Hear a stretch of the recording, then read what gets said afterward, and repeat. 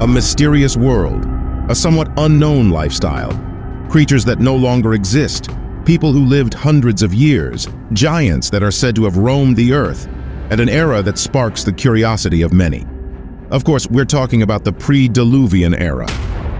The Bible records the antediluvian period in the first chapters of the book of Genesis. According to the biblical text, in the pre-diluvian era, human civilization achieved great accomplishments, but also perpetuated a culture of sin. But what was life like for people at that time? What did they do? What happened in the world before the Great Flood?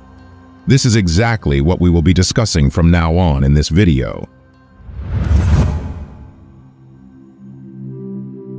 Obviously, the first antediluvian family was the family of Adam. After being expelled from the Garden of Eden, Adam and Eve settled and had sons and daughters. As we know, the first son of the first couple was Cain. But Cain was also the first murderer of the antediluvian world. He brutally killed Abel, his own brother. After his terrible sin, Cain received a mark from God and built a city in the land of Nod. Cain named this city after his first son, Enoch. This antediluvian city is the first city mentioned in the Bible. Contrary to what extra-biblical theories claim, the scripture clearly explains that man was created by God as a rational and morally capable being. This means that while man experiences a kind of intellectual evolution as he acquires knowledge and develops new technologies, there was no evolutionary process as a species, as argued by some scientific theses. This becomes very clear when we look at the biblical accounts of the antediluvian period. As mentioned, Cain, the first human being to be born on earth, was developed enough to build a city. His descendants in turn were responsible for great inventions. With Jabal, Jubal, and Tubal-Cain, antediluvian society learned to live in tents, to breed herds of cattle, to develop the arts with the use of musical instruments, and to forge tools through working with copper and iron. Later in Noah's time, the Bible shows how he already had the capacity and the necessary resources to build a large ark according to divine instructions. Therefore, although the Bible does not provide many details about this period, it is clear that there was a strong technological and cultural development in the antediluvian world. Many people wonder about the duration of the pre-flood era, but the Bible remains silent on this issue. However, numerous scholars suggest that the time span from the world's creation to the flood might have been longer than the remainder of biblical history. Attempts have been made to date this period, but all have proven inconclusive.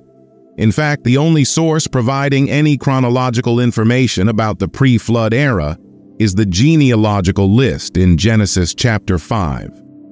However, it's unlikely that one could establish exact dates from this record, simply because that's not its intended purpose. Biblical genealogies are more concerned with establishing lineages than with defining chronological data. Some of these genealogical lists may even be representative rather than exhaustive. This means that there could be intentional gaps in these lists to emphasize individuals who held particular significance in biblical history. For instance, in representative lists, when it's stated that one person begat another, it implies that the former is merely an ancestor of the latter, not necessarily their direct parent. This has been corroborated in other biblical genealogies, and many scholars believe it's plausible that the same is true for the genealogy in Genesis chapter 5. Based on this genealogical data in Genesis chapter 5, scholars can at least observe that the significant advancements in the pre-flood world were likely related to human longevity. During that era, there was only one language, and God allowed people to live for centuries. This likely played a pivotal role in the technological progress and the transmission of information during that period. Yes, there are alternative interpretations regarding the longevity of the people who lived prior to the flood, but the most traditional view within Christianity is one that takes a straightforward reading of the biblical text, affirming that these individuals lived for hundreds of years. The Bible says that the sinful lifestyle adopted by Cain quickly spread throughout the antediluvian world.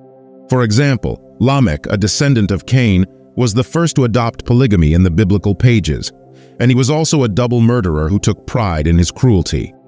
Cain himself, after killing Abel, not only did not repent, but also felt that God's punishment on him was unjust.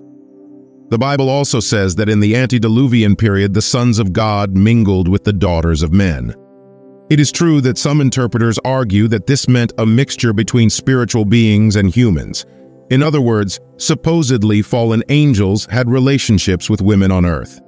But most scholars agree that the interpretation that best fits the biblical text is that this mixture was human degeneration promoted by relationships between godly and ungodly people, so that rapidly ungodliness prevailed and characterized the entire civilization.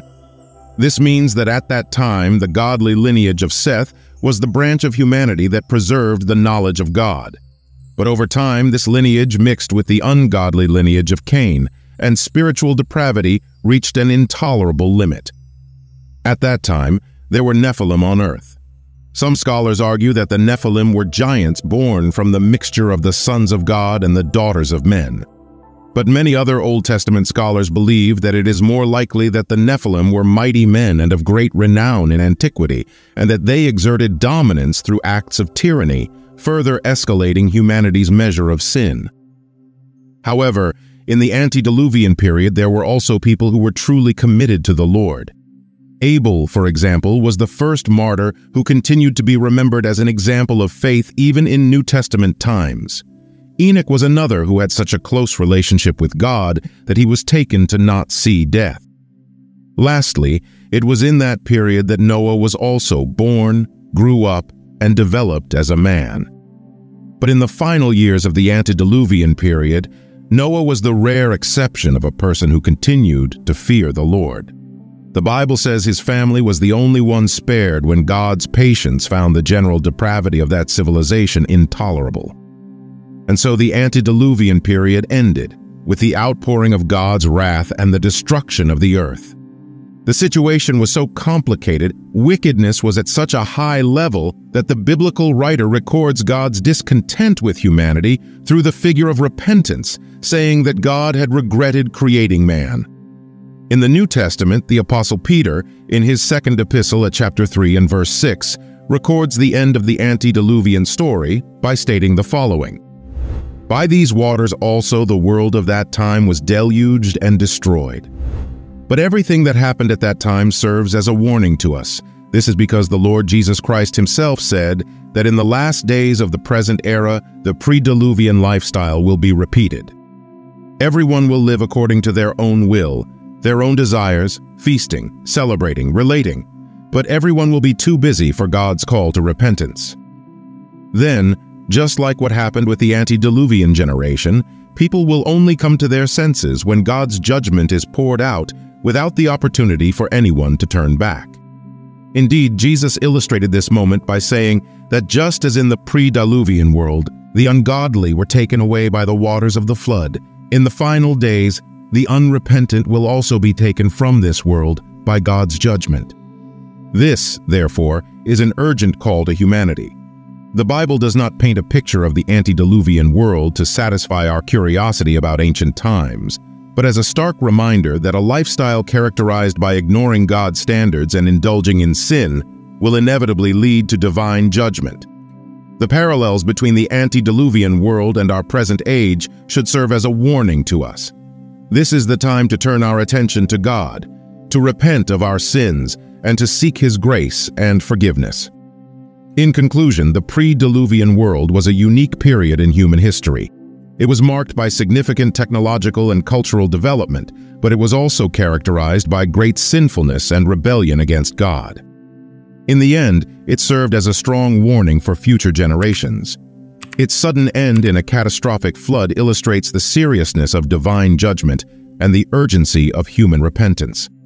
Therefore, it is crucial that we stay alert and prepared, living our lives in obedience to God and looking forward to the return of Christ.